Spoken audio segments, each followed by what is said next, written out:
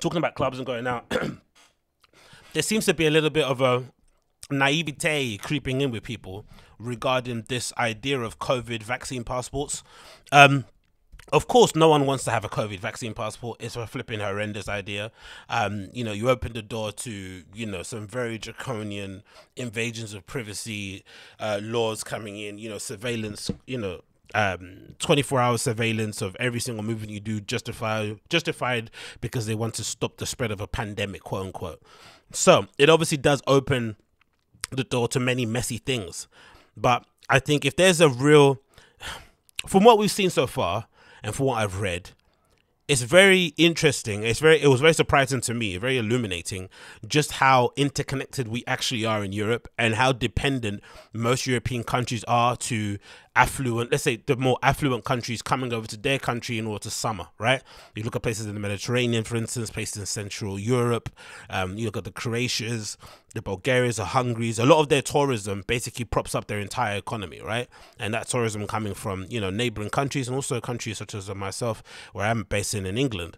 And we depend, a lot of those governments' GDPs could depend, or those nations' GDPs depend a lot on that tourism coming in. So without it, they're pretty much handicapped, right, in terms of providing services and things for their actual citizens to enjoy, and for them to have like a really prosperous life in any way, shape, or form. The tourism economy too, I'd imagine, employs a huge majority of people in some of the more less affluent places across Europe. So there is a real need across the board, right, from governments here, governments abroad, to just get things back open up again, because that's the only way people are legitimately going to be able to survive, put food on the table and whatever it may be. And of course, it kind of takes away the responsibility from the government for providing those things for the country, because it's then going to cause a deficit in the spending that they have, bloody blah, blah, blah.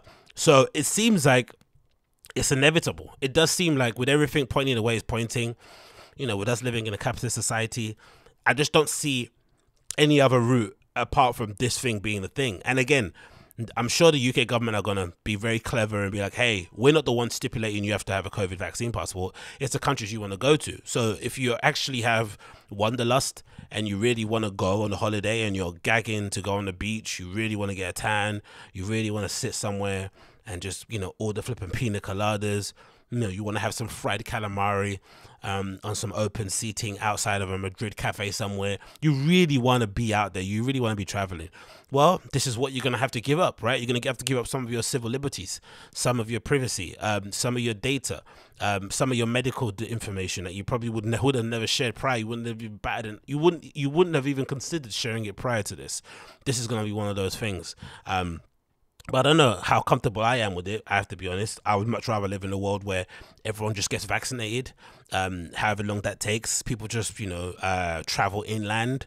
There's plenty of places that you can go here in the UK. Of course, none as good as places like Barcelona, Lisbon, Porto, flipping, even Zagreb, right? I'm sure we don't have as many great places such as that, but there's definitely locations that you can go to where you can have some semblance of a holiday. And then once everyone's been vaccinated and the world reopens and it's a bit more, the climate is changed and you can enjoy yourself a little bit more without having to give up some of your privacy and information, and maybe it will be a better option to go abroad. But I don't know. I'm not too sure. But this is a report here from The Sun that basically speaks a little bit on it. Let's play the clip here and let me know what you think. The European Union is preparing a vaccine passport scheme which would allow British tourists to enter Europe this summer. In a move which will bring joy to millions of holidaymakers, the European Commission will propose legislation for a digital green pass, allowing for nations to open their borders later this year. For Brits looking to travel abroad over the summer, it looks increasingly likely that some form of vaccine passport or digital health app is going to be an absolute necessity.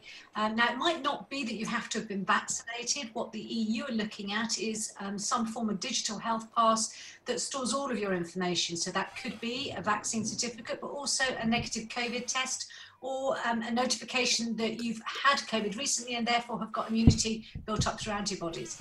So there's not just one particular vaccine and that's it. Brussels plans to have a scheme in place for the end of June, which could mean Brits who have been vaccinated will be able to freely travel to European countries as either tourists or for work. The digital passports will also include data regarding your latest coronavirus test results and your level of antibodies for the virus. This means you may not have to have a vaccine to enter Europe if, for example, you can prove you have built up immunity via antibodies and have tested negative before travelling. The UK has confirmed it is working with international partners on vaccine passport schemes, which will likely be introduced by nations around the world as borders begin to reopen. Spanish officials have said if the EU scheme cannot be agreed, they will look to negotiate bilateral agreements with countries such as the UK to open up the Spanish tourism industry in time for the summer. Stephen Edgington, The Sun. Like I said, man, slippery slope, innit? Again, I think probably the most sensible option would just be to like wait for everyone to get vaccinated. I guess if I was giving anyone advice, it would be just to wait till everyone gets vaccinated and go from there. But I get it, man. People have been indoors for ages. People are, if you're willing to do so, then I don't see an issue with it. It's just more so if it kind of gets demanded of you. That's where it sort of it gets a little bit tricky for me, where you're sort of like, legally obliged. You have to carry this thing. You have to go and give up your information. You have to allow the government to basically analyze your medical details, gather whatever they want to gather. And again, in the future, what's stopping them from doing far more draconian things such as this? So I don't know, man. I'm not too sure how comfortable I am with stuff like this, but, I guess this is the situation and the life we're living in at the moment, considering all things and where it's currently pointing.